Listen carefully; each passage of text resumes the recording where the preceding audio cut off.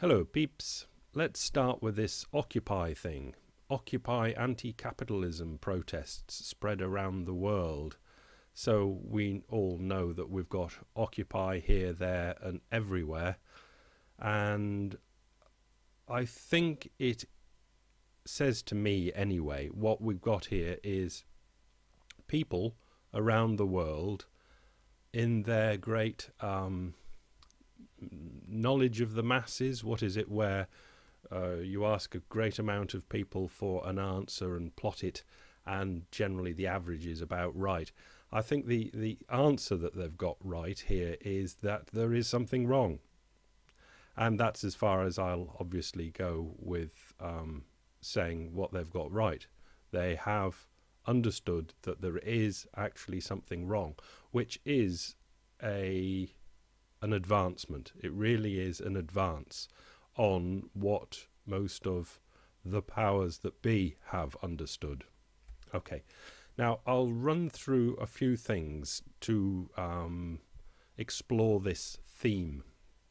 Now this one is from Grant's Interest Rate Observer, and it's a bit out of date, but it does give us an idea. Okay, so down the left, what we have are the great recessions, or the recessions that we've had since the Great Depression. United States of America, this is. Well, what the government did and didn't do. So highlighted in yellow is the top one, the Great Depression. Length 44 months, the start of it, this is. August 29 to March 1933. Now, GDP dropped by 27%, absolutely horrible. But the stimulus was minimal.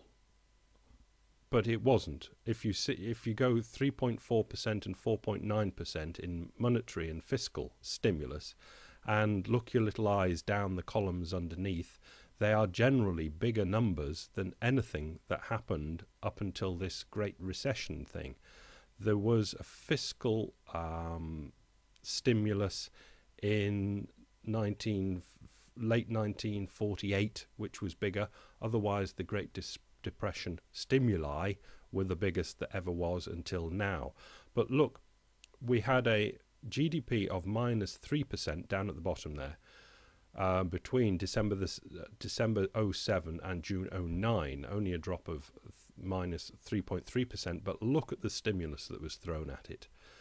18% monetary, that percentage of GDP stimulus, and 11.9, 12% fiscal of GDP stimulus, adding up to about 30% of GDP stimulus in those early months, those early 18 months of the Great Recession.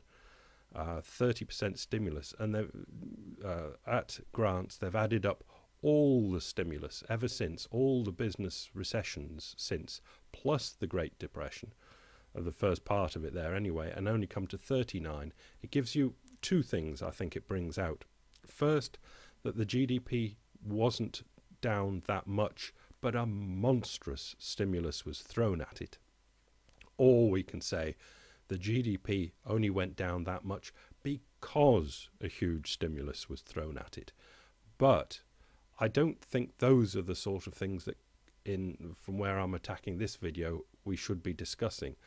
The thing to be discussing is the stimulus was put in at 18 and 12% monetary and fiscal, wildly, absolutely wildly out of the norm. Nothing like this had ever happened before. Certainly in the lifetime of the people that were doing it. Okay, that's what the take is, that there is, as the Wall Street occupiers and Occupy of here, there and everywhere are saying, there is something wrong. There is something completely different about what is going on now. Yeah, okay. And I'll just throw in a couple of other little points. It's hard to make it in one coherent single point, so I'll just throw a couple in. A better retirement. This is again about the United States of America, and this is a modest proposal. Cancel all retirement plans. You can read the rest of the article for it. But the thing is, well, I'll read the first paragraph and see how we go. The US retirement system is a mess. It's grossly unfair in that employers can choose whether to offer retirement benefits or not, with employees not able to say much about it. Whole fields of employment may have defined pensions or their miserable cousin, the 401k, or nothing. With little rhyme or reason, workers unwittingly enter fields that either do or don't offer retirement benefits. For all sorts of unrelated reasons of interest and talent, they end up working 40 years later, either made in the shade. I think that means, I've never come across the expression before, but I imagine what they retire and they're made in the shade, which must mean that they're very well off, or dumpster diving means they're very badly off. We need a better way, and this is a good one to show that that higgledy-piggledy system in the United States is chronically stupid, and it's worked to a greater extent because of something in the past led such an arbitrary system to just about work. But something has definitely gone wrong now, and that system definitely in the future won't work. If you read the article, he's actually saying that all of those you can choose, or employers choose, throw all that away and have one social security one, a bit more like they would in a European sort of thing. Everybody pays in and the government pays out evenly. It's all evened out. Now, that, again, I don't think is the argument. And I'll do another one, but I'll come back to, or no, I'll talk about this just in case I forget, because it might seem as though I knock the United States quite a lot, but I think that one of the reasons that I could knock them, and they could be knocked, is that they have these systems like retirement, which is seemingly senseless because it's not coordinated, it's not tidy at all. But it's a system that is open to change because it is so uncoordinated and not across the board. Over in Europe, where, let's say, retirement plans are coordinated to a much greater extent, it would be very, very hard to change them because they're established across a great open field for a lot of people. But this is a lot more malleable. It can move and dodge and dive with the times, which would be a great advantage for the United States, as would, let's say, its healthcare system, which again is not absolutely nailed down like the European ones are. I think it's an absolute horror show and a mess, but it is there, flexible to move with the times. Pros and cons. Let's move on. Number of the week: millions cut out without unemployment extension. Again, United States, the number is 2,153,700. The number of jobless people currently receiving unemployment benefits who will lose them by February the 11th, 2012, if an extension isn't enacted by Congress by the end of the year. Again, it's a very movable feast, this. They've put this in because they feel that they have to due to exceptional circumstances, but they're not required to, and they can drop it out if the bobbing and weaving makes it necessary that they drop the payment of these unemployment extension benefits. Because when we get to the bottom, I've just highlighted in this one, the Congressional Budget Office estimates that it would cost around $44 billion to extend the benefits through 2012. Now, $44 billion is an awful lot of money. It's not compared to many of the figures that have been bandied around lately, but in the real world, $44 billion is a lot of money. So the American Congress has the ability to again, go two ways. They can duck and dive. They can say, yeah, the United States is good for this. There is absolutely no problem. We'll just run that up on the deficit, 44 billion, and we'll put that into the economy via the people, 44 billion. Or, if they choose, they can say, we are not required to spend this. We'll stop it. We will not spend the 44 billion. Whereas in Europe, the restrictions are a lot stricter. They just can't arbitrarily decide to pay these things or not. Okay. A couple of examples of people thinking outside the box, outside the envelope, blue sky, oh, I don't know what it's called.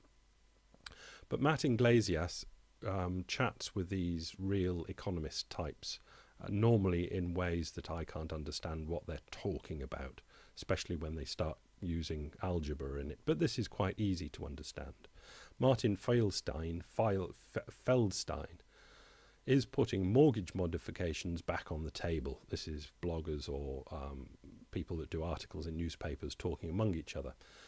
Though with an initiative that Dean Baker says would entail leaving millions of homeowners as near indentured servants. So this was the argument that's got on. And Matt Iglesias comes with, whenever I hear these debt relief concepts, I always step back. The logistically simplest and intuitively fairest form of economic stimulus is to hand out checks for a flat amount to all Americans. And again, it's good thinking that these thoughts are being thought, that it's being discussed. I'll leave it at that because I'm going on a bit today. Right. And over in the UK, Martin Wolf comes with a similar sort of thing highlighted there. It would be more effective if newly created money paid directly for government spending. The government could then send £1,250 to each citizen resident in the United Kingdom. Again, it's, to my mind, representative of the fact that a lot of people are understanding that this crisis is of a magnitude that it needs quantum leap type thinking. But this is the last link. I'll do my little but first. Most all of this thinking so far by the expert types is, what can we do, even if it's a quantum leap type thing, by getting huge checks and sending them in the post or whatever it might be? How can we get back to where we were? That's just about what all the thinking is. But all of these people, I think, are starting to get the rumblings that where we were has caused where we are. So going back to where we were will probably just cause another where we are, but in the future, if you get at what I mean. In other words, these great ideas for curing today so we can go back to the system of yesterday, they're probably wasting their time. But at least they are getting towards the thinking that the system of yesterday is, or at least could be, irrevocably broken. It's only a thought, but that thought must be thunked. Right, we'll finish with The Economist here and Roger Pielke Jr. Now, if you read the article, you'll understand why it's significant that it's written by Roger Pielke Jr. Now, what we have here is industrial commodity prices in real dollar terms, 1845 to the present day, with 1845 50 equaling 0. We'll leave that out, but we can see that these are real leveled prices, so we can see whether industrial commodities are costing the economy more or less. Now, I'm putting this here because obviously I think there's a good chance that the answer to the question of why yesterday's system is breaking could be here. I'm not saying it is, but it could be here. Industrial commodities. So what we've got 1845 is just about the time where oil started being sucked out of the ground on any sort of large scale, and that scale just has increased from 1845 probably up to 2005. So we can see that the industrial commodity prices were about flat all the way up to certainly to the end of that century. But what was happening is inventors, entrepreneurs were inventing new ways of using this new product and distilling it into different ways that it can be used. But petroleum, gas, or what do you call it? Whatever you call it in America, trucks and all that sort of stuff were being invented to use the energy that was being taken out of the earth to find other energies and to do industrial things and to do all sorts of things. So the spike there in before 1920 is First World War, and then prices we can see start tending down all the way to the year 2000. Now I would say what was happening here is that the industrial commodities were easier to get at by using industrial commodities that had been got at.